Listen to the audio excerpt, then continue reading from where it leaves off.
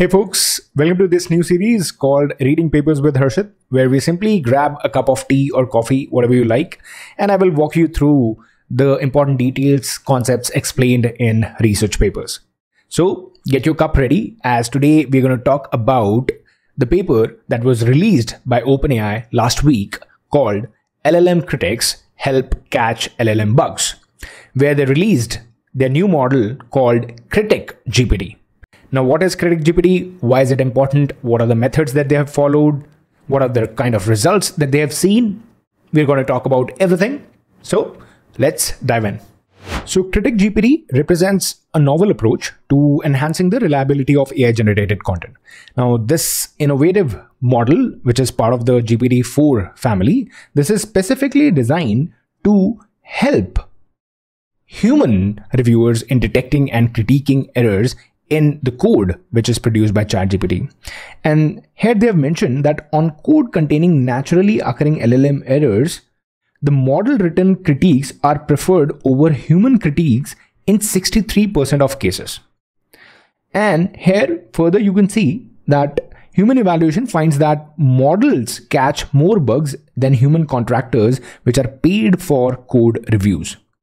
So this has provided that method which basically solves this growing challenge of evaluating increasingly sophisticated AI outputs, particularly as large language models become more and more complex.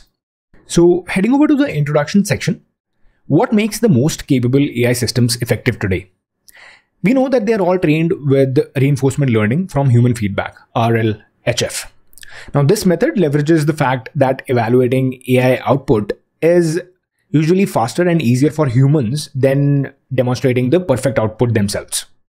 So as AI models become more and more advanced, now what is happening is even seasoned experts are struggling to reliably assess their outputs. Now, this limitation of human evaluation is a fundamental issue with the RLHF. And the field of scalable oversight aims to solve this by training models to help humans evaluate AI output more effectively. And previous research has shown that methods like debate can help humans better assess answers to reading comprehension questions. But now it's time to assess these models in more realistic settings.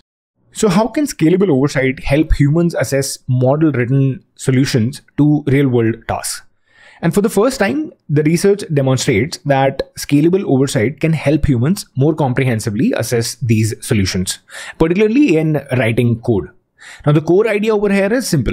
They trained an auto-regressive policy to take a question and answer pair and then output a text critique pointing out errors using RLHF on challenging real-world data.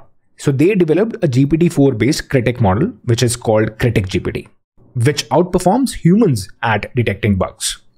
Here you can see in this figure, they've shown that LLMs catch significantly more inserted bugs than humans, and that model critiques are preferred over human critiques more than 80% of the time. And human machine teams, basically combining humans with CriticGPT, the model that they train, those combinations, this combination of humans and CriticGPT, they write more comprehensive critiques and avoid the nitpicks and hallucination better than the models alone. The contribution of this research basically includes demonstrating a scalable oversight method for real-world RLHF data, which showcases CriticGPT's superior bug detection and critique preference, and then highlights the effectiveness of human-machine teams. And further, introduces a technique called force sampling beam search (FSBS) to balance real and spurious issues in critiques, which we'll see in a bit. Now, let's talk about the methods that have been incorporated in order to train this model. The LLM critics are basically auto-regressive transformer models similar to your ChatGPT. They take question-answer pair as input and generate a text critique, which highlights the potential problems. Now, the critiques include comments attached to specific quotes from the answer. And to talk about the evaluation methods that they have, the steps that they have taken. First of all, if we talk about the critique attributes. Now, the critiques include comments. Contractors now are hired to evaluate these critiques based on comprehensiveness, inclusion of specific bugs, which is CBI, presence of hallucinated bugs or nitpicks, and overall subjective helpfulness. And they rate them on a 1 to 7 scale, where 1 being least helpful and 7 highlights the most helpful comment or critique. Now, how are critiques compared and rated? Contractors compare 4 critiques of the same problem without knowing their sources and score them on various attributes, which we talked about. This comparison gives a clearer estimate of the model performance. The scores are then summarized using ELO scores, which estimate the win rate of one model's critique over another's. And confidence intervals for these scores are provided using a non-parametric bootstrap method. Let's talk about the data distribution. How did they prepare the data for this model? Almost all training and evaluation data comes from the OpenAI RLHF pipeline, consisting of question and answer pairs. And they focused on cases where the model's response was at least 50% Python by line count, using the largest code block as the answer and discarding the rest. Now, they worked with 2 sets of data containing known bugs. First, the human inserted bugs, where the contractors were paid to insert bugs into the answers. And second, the human detected bugs, where the programming tasks flagged by original raters in the ChatGPT labeling pipeline. Now, human detected bugs are more natural and usually easier for humans to spot since they were already caught once. On the other hand, inserted bugs are tougher and more severe. All right, now the meaty part of this paper. How are LLM critics trained using RLHF? Now, the process follows a pipeline similar to ChatGPT. First, several critiques are sampled for each question and answer pair. Contractors then rate these critiques on various attributes, including overall quality.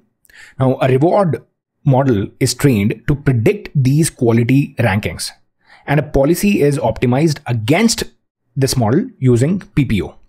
Now, finally, an inference time sampling strategy, which is called your FSBS or force sampling beam search, is applied. Now, additionally, there's an optional first step called tampering. Now, a large fraction of the data actually comes from this particular step. Here, the contractors introduce subtle bugs into the model-written answers and explain the problems they introduced. Now, this adversarial approach makes the bugs harder to detect. And contractors also verify that an LLM critic misses these bugs at least once in 3 samples. And to validate, discriminators are trained to predict whether the code has been tampered with or not. Now, the tampering procedure provides the majority of training data, making it more similar to human inserted bugs than human detected bugs. Now, what is this force sampling beam search FSBS approach that they have introduced, and how have they used this?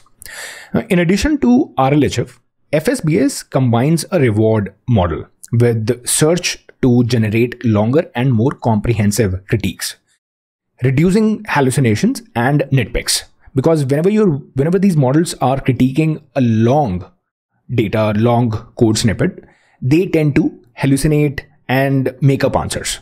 So we can break down FSBS in 3 parts. First is the sampling. During critique generation, FSBS forces the model to produce highlighted sections of the input text that are quoted in the critique. Now, this is done through constrained sampling, where the model is encouraged to select text spans or code snippets that are likely to contain bugs or issues. Then we have beam search. Now, this model uses beam search to explore multiple candidate critiques in parallel. And this allows it to generate longer, more comprehensive critiques by considering a wider range of possible highlighted sections and the comments that are written alongside. Then finally, we have the scoring model. Now, this is basically just a scoring function that balances 2 objectives. One is your RM score. The RM score is the reward model, which indicates how well the critique points out bugs or issues. And then the second parameter is length modifier, multiplied with number of highlights. So this is a length penalty that discourages the model from generating overly long critiques with excessive hallucination or nitpicks. So this FSBS model then basically provides a balance, or manages the trade-off with the hallucinations and nitpicks. And this was a new method, a new approach that they have introduced in this paper. Now let's look at the kind of results that this whole process has produced. LLM critiques, especially those by CriticGPT, are often preferred over human critiques, and they catch more inserted bugs. That's what they're claiming. And contractors significantly favor CriticGPT's critiques over those from prompted ChatGPT and human-written critiques. The Tamper plus the RLHF pipeline that they have produced, this has improved the bug detection rate, with LLM critics catching more bugs than human annotators. And when contractors didn't have LLM assistants, they made fewer comments, possibly due to the need for specific domain knowledge and difficulty of some tasks. Now, these factors explain why LLMs outperform human contractors. And additionally, CriticGPT's reinforcement learning training, this enhances model performance across different scales. And they evaluated a family of GPT-4 models and found that increasing the model size improves bug detection. To match CriticGPT's performance without extra data or modifying the ChatGPT pipeline, about 30 times more pre-training compute would be needed in order to achieve that. Now, CriticGPT helps humans create more comprehensive critiques, especially in human plus CriticGPT teams. It outperforms the ChatGPT on both human-detected and inserted bugs. While models have higher rates of nitpicks and hallucinations, the human plus CriticGPT combination, these teams, when they work together, they strike a balance.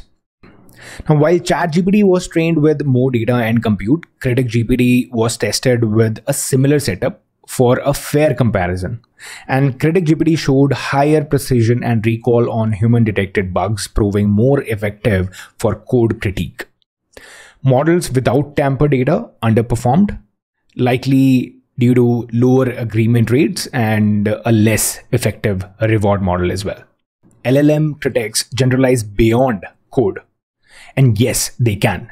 Now, CriticGPT was tested on general assistant tasks from ChatGPT training data, marked as flawless. Now, in 24% of cases, CriticGPT identified problems that lowered the rating significantly, compared to only 6% without critiques. Now, using critique reward models to prioritize tasks also improved problem detection and reduced the hallucinations. So what's the key takeaway about large language models? It's that they have become so advanced that typical humans can't consistently evaluate their output without help.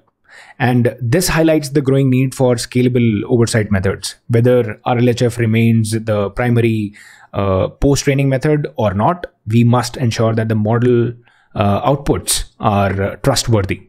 So the approach here is straightforward: training models to help humans evaluate other models. And these LLM critics are already successful in catching bugs in real-world data, and even accessible models like ChatGPT can significantly assist these human annotators and contractors.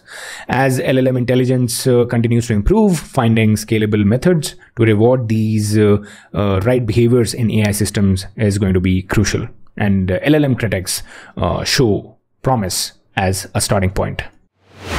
All right, so did you guys like it? If you did, give it a thumbs up. Let me know in the comments what other variations or details I should add. How can we make it more interactive? Would love your feedback on this series. And do tell me the kind of papers that we should read together. If you want to give suggestions, you can also join my Discord community, where we keep sharing these sort of resources. But yeah, that's it for this time. I'll catch you guys in the next one. Until then, keep learning, keep building.